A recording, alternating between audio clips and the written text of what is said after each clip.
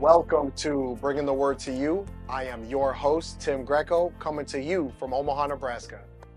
I know how hard and difficult it is for some of you to get to church and Bible study, so I want to go ahead and bring the Word to you. You know, God is a good God. God is good all the time, and all the time, God is good. All thanks to my personal Lord and Savior, Jesus Christ, for the opportunity to teach His Word. Thanking Him for taking me where I once was to where He has brought me to today. Before we get into this powerful word the Lord has just for you, let's go ahead and open up in prayer. Let's pray. Heavenly Father, we can't thank you enough. We thank you so much for life. Lord, we thank you so much for this opportunity. Lord, we thank you for this opportunity to lift up your name. Lord, I thank you for everybody who is listening. Lord, we thank you for this ministry. We thank you for those who are behind the scenes, Lord, to make this possible. May nothing come out of my mouth that's not of you, Lord. We pray for a fresh anointing. In the name of Jesus, we pray. Amen. Amen. Thank you guys so much for your ongoing love, prayers, support, and contributions to the ministry. For many of you who don't know, we're raising funds for 52 weeks of radio time in 2023, as I have already started recording. We are reaching over 6 states and over 300 million people because of your generous contributions, because of the grace of God. Please visit the website and please prayerfully consider contributing to the ministry, for some things in ministry do cost money, and it's only because we're reaching over 3 million people in 6 states because of the contributions given to us to make that possible. God is a good God. He's good all the time. Before I got on this program, I was spending time in prayer asking God what it is He wants me to speak on. The Lord said, I just want you to step out in faith and trust and believe in me that I'll give you the words to speak from beginning to the end. And so that's what I'm doing. No notes, no Bible, no nothing. Just me, you, and the presence of God. See, before my relationship with Jesus Christ, living in this sin-filled, corrupted world, I thought that I was living life, when in all actuality, I was living a lie. It wasn't until I laid those things down at the foot of the cross that I learned the love of God. That God sent His only begotten Son, Jesus Christ, that whoever believes in Him shall not perish but have everlasting life. See, living in this sin-filled, corrupted world, ever since a young age, I was taught that the things of this world was life, when in all actuality, the things of this world was a lie. The lowercase g God of this world system, the enemy, Satan, the devil, he's an idiot, he's a fool, and he's a liar. He wants us to think that sexual immorality is the way, that drugs is the way, that alcohol is the way.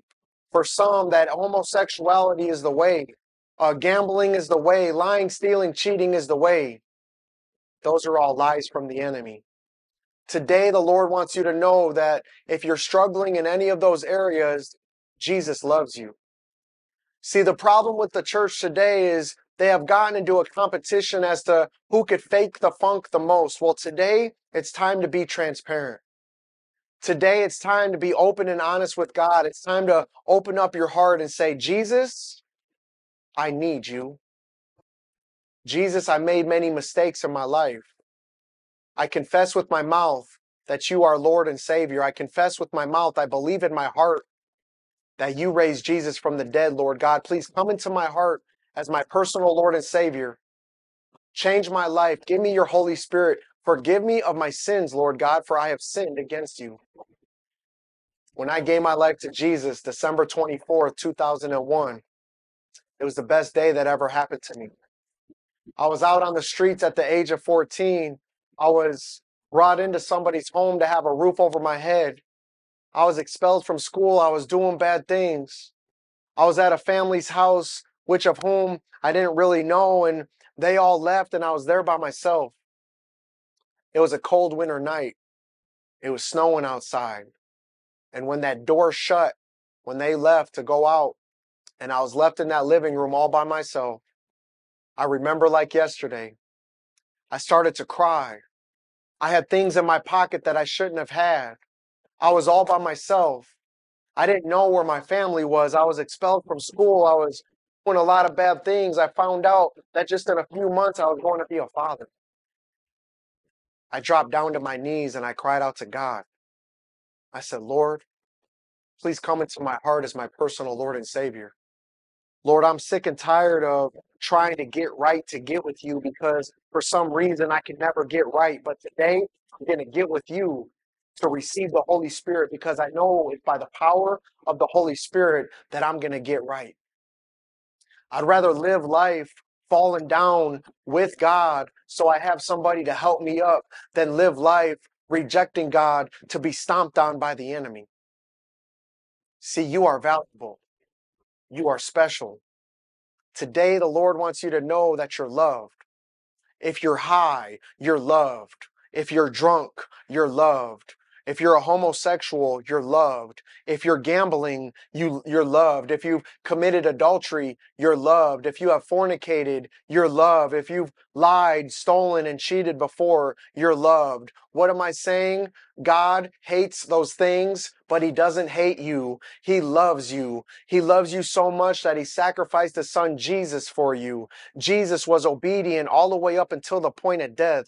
When Jesus was born from Virgin Mary, placed in his mother's tummy by God himself, he knew that there was going to be a day when he was going to be nailed to the cross. He knew that his ministry was going to start at the age of 30. He knew that he was going to be flogged. He knew that he was going to be talked about, spit on. He knew that his beard was going to be ripped out of his face. He knew that a crown of thorns was going to be put on his head. He knew that blood would be dripping down his face. He knew that his flesh was going to be so destroyed that you could see his bones. He knew,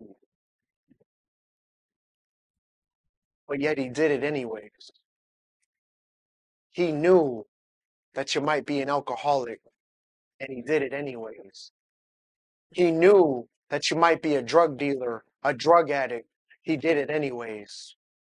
He knew that there was a possibility that you were going to deny him, and he did it anyways. He knew that there was a possibility that you weren't going to live for him, and he did it anyways. When he was making humanity before the foundations of the earth was ever laid, he would make somebody and say, oh, they're going to accept me as Lord and Savior. Oh, they're going to accept me as Lord and Savior. Oh, they're not going to live for me. They're going to hate me. As a matter of fact, they're going to try to turn people against me, but I'm still going to give them life and try to give it to them more abundantly. And it's on them whether they accept me or not. But I know this person right here is not going to accept me, but I'm still going to do my part as Lord and give them life. Life is a gift. Even though God knew when he was making certain people before the foundations of the earth was ever laid, he still gave them life because that's who he is. God doesn't lower his standards based off of what humanity says, does, thinks, or believes. God does what only God can do because only God can do what only God can do. See, God is worthy to be praised because only God can rain bread down from heaven. Only God can speak through a burning bush. Only God can split the Red Sea. Only God can free his people out of a land of bondage. Only God can sacrifice his only begotten Son, that whoever believes in him shall not perish but have everlasting life.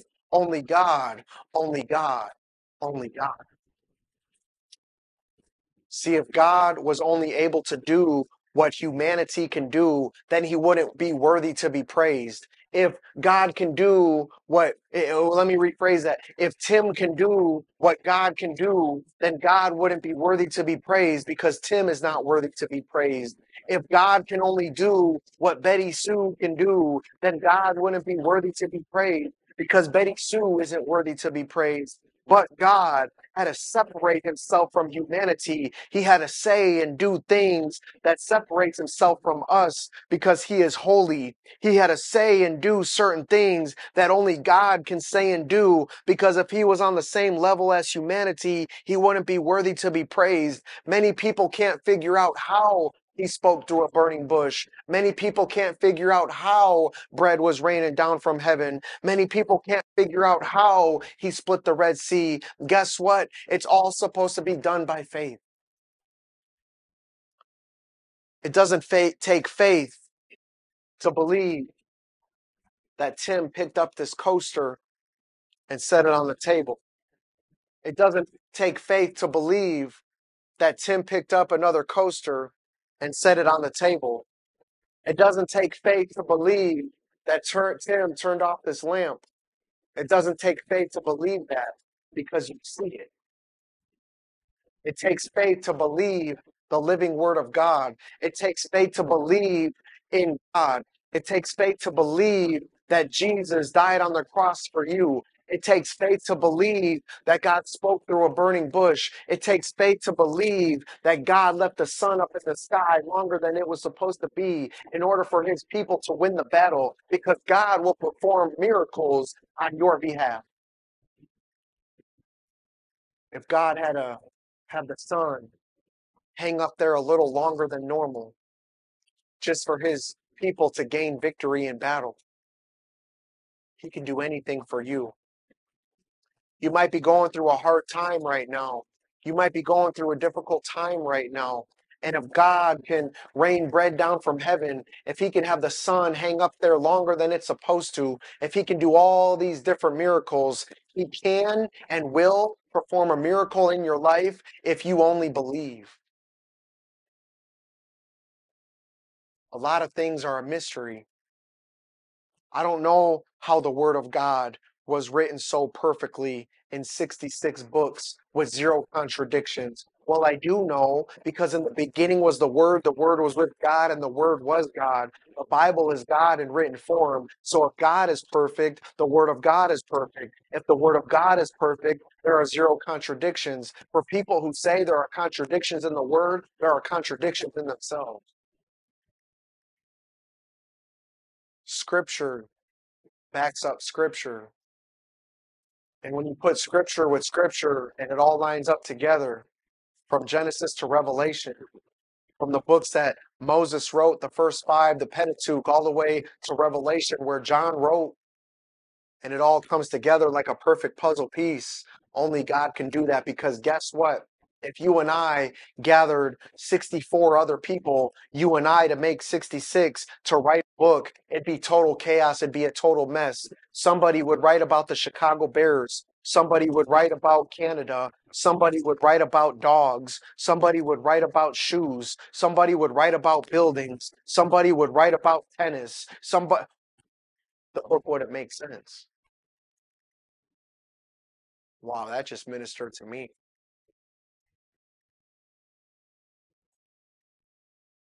Because of the Bible, if you read it, if you have faith to believe that the Bible is God in written form, it will blow your mind.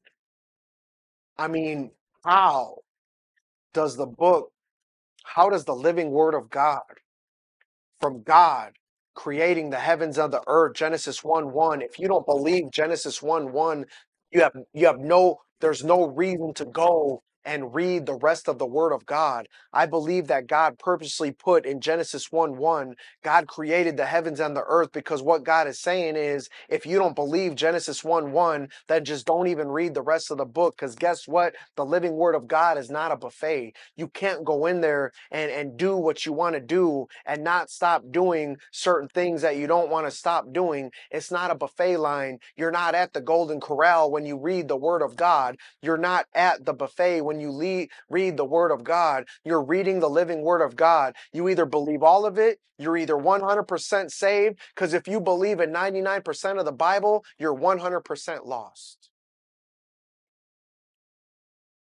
I don't know where these religions are getting that you can pray to Mary. I don't know where these religions are getting that Peter was the first pope. I don't know where these religions are getting don't pray from the heart, but say repetitive prayers. When Jesus showed us how to pray, I believe it was in Matthew 6, it was a model on how to pray. Is it wrong to say that prayer? No, it's not. If you're also praying from the heart. But if that's the only prayer that you're saying, go back a couple verses and Jesus said, don't pray like the hypocrites do. You're a hypocrite. We don't sugarcoat nothing here in this ministry. I didn't come to tickle your ears. If you want your ears tickled, then I'll tickle them with this. If you're not born again, you go to hell. The rainbow does not represent homosexuality. Go find your own symbol. The rainbow is a symbol from God to us that He'll never flood the earth again. If you want your ears tickled, let me tell you that drunkenness is a sin. If you want your ears tickled, let me tell you pornography is a sin. If you want your ears tickled, let me tell you drunkenness, homosexuality, the list goes on, is a sin. What am I saying? I'm saying that I love you so much that I want to reveal to you the lies of the enemy. I'm saying that I love you so much that I'm taking time out of my night to tell you that the lowercase g God that you might be serving is lying to you. I'm taking time out of my night to tell you that you must be born again to see the kingdom of God. I'm taking time out of my night in hopes that I can help you be taken off that broad road of destruction and put on that narrow path that leads to life. I'm taking time out of my night. Who is this guy on here telling me that drunkenness is a sin, homosexuality is a sin, gambling is a sin, drunkenness is a sin, smoking is a sin? My name is Tim, and it comes from the living word of God. See, you were not made that way. Jesus is saying, come unto me, all ye who are heavy laden, and I'll give you rest. Today, God reaches out with arms wide open and say, homosexual, come to salvation. Drug addict, come to salvation. Alcoholic, come to salvation. If you messed up in your life, come to salvation because I love you. If you stay in that sin, if you continue practicing that sin, if you continue living in that sin, that's what you chose to do. You don't get perfect before you come to God because you never will be. I didn't try to get perfect before I came to God. I came to God so He can help me to strive for perfection, which I'm still far from it and I always will be far from it. When you draw near to God, He'll draw near to you. And today He wants you to know that He loves you. He wants you to know that you're valuable. He wants you to know that you're cared about. Yesterday, I came across this shirt that y'all need Jesus. And what caught my eye on this shirt was the name of Jesus. And when I looked at it, I read it and I said, y'all need Jesus. And I said, wait a minute. I need Jesus.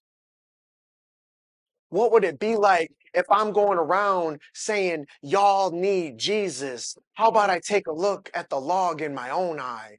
How about I ask God to search out my own heart? How about I let you guys know that I need Jesus?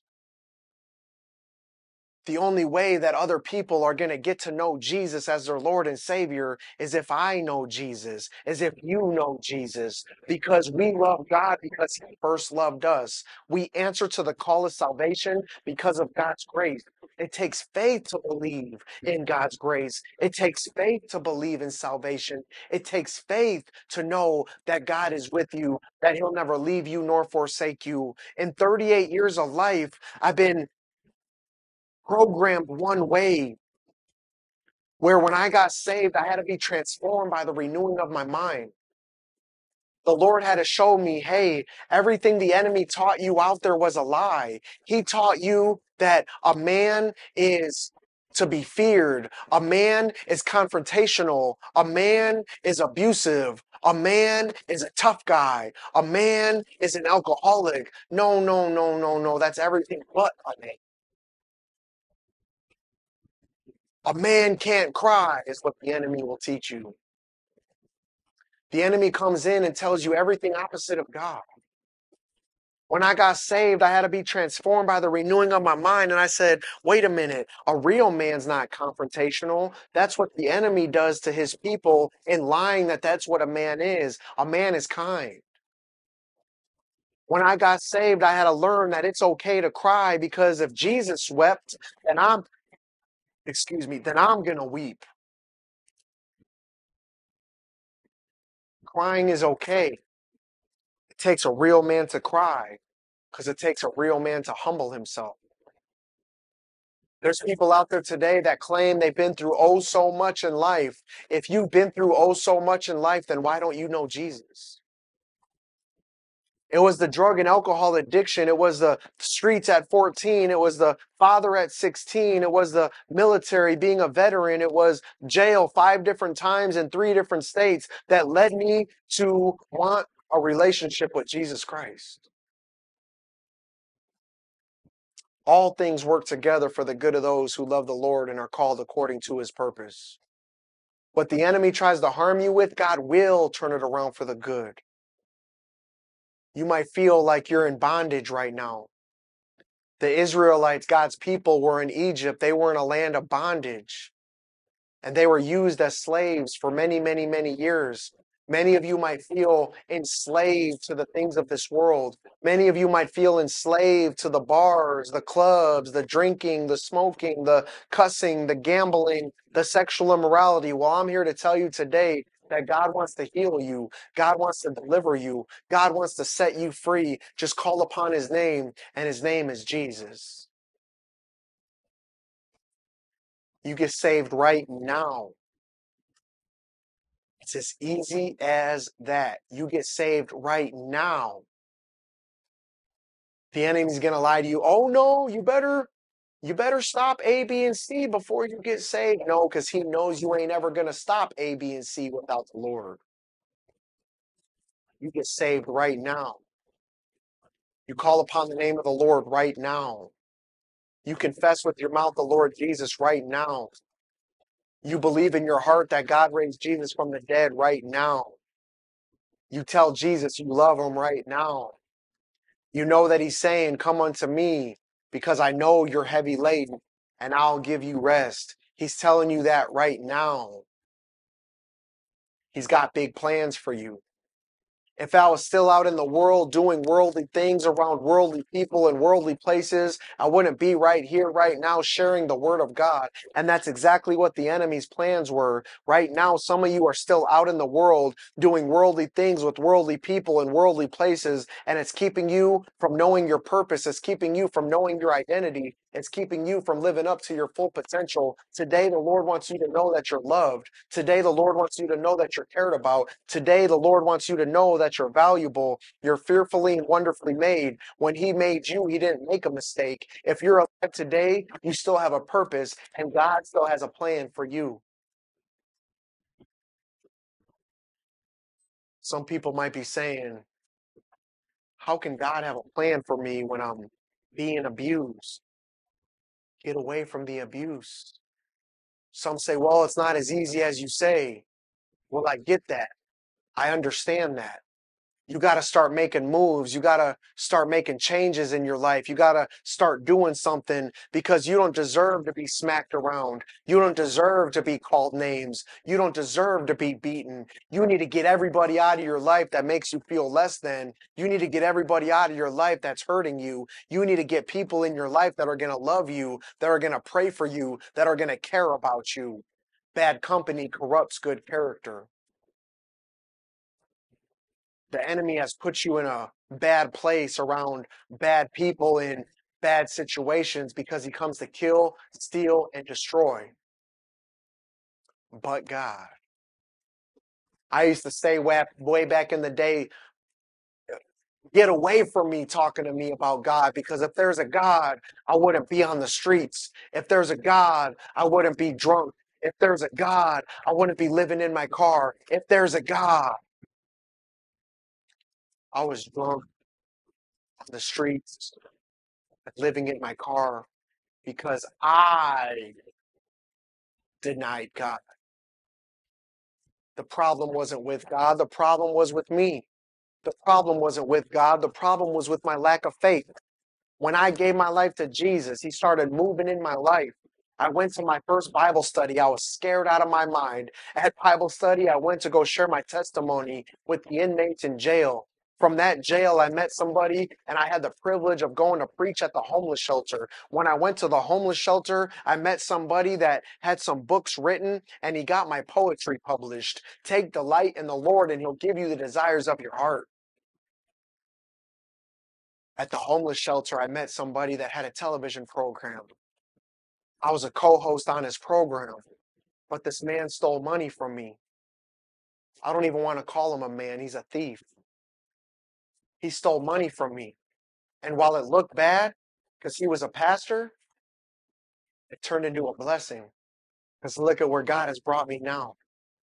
Something I've learned in life is a lot of the time when something bad is happening, a blessing is on his way. I look at the majority of the blessings in my life, and I look at how they first started off as something bad. They started off as an attack, and then I was blessed. They started off as a storm, and then I was blessed. They started off as a trial, and I focused on the Lord, and I focused on the lessons that He was teaching me. And right now, here today, I focus on God. See, the problem isn't with the person who has made mistakes and repented and was forgiven. It's people that look down on people, gossip about people, sow discord about people. Keep looking down on me for the mistakes I made years ago. I'm not the problem. I've repented. I'm forgiven. The problem is with you sowing discord, hating, and gossiping, all while claiming to be a Christian. If nobody told you they love you today, I love you. God loves you. I pray you have a blessed rest of the day. In Jesus' name, let's go.